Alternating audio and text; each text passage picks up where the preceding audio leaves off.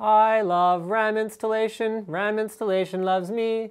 Follow along, it's easy, you'll see. A critical part of any successful RAM installation is picking the right memory. In this case, we need 3rd generation DDR, DDR3.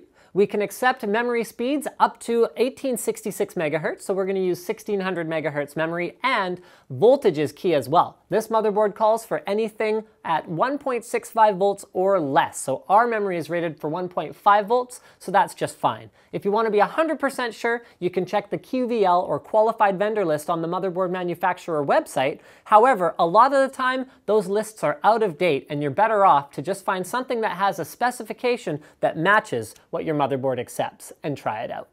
Now, most motherboards have tabs on both sides of the memory slot. This is to latch the memory into place. What you might notice, however, is that some motherboards only have a tab on one side. This is to reduce clearance issues with large video cards or other cards installed in the PCI Express slots. It doesn't really affect the procedure much, you just have to make sure that you're careful when you're installing in the side without a tab. Make sure it clicks all the way in. Once you have the correct memory, you need to identify the slots you're going to install them in. This is a dual channel motherboard. You can tell because there are 2 of each color of slots. I recommend populating the slots that are further away from the CPU socket itself first, because this reduces the chance of interference between your CPU cooler and the memory. It's optimal to fill all of a particular color before you start filling the others. So I'd install my first 2 sticks in the blue slots and my second 2 sticks in the black slots. Some motherboards actually have the slots labeled in microprinting on the board itself, and this can help you if, for whatever reason, you can't tell from the color coding which one to use. Now, this is the fun part where we actually install the memory. Pull back either 1 or 2 tabs, depending on the type of motherboard you have.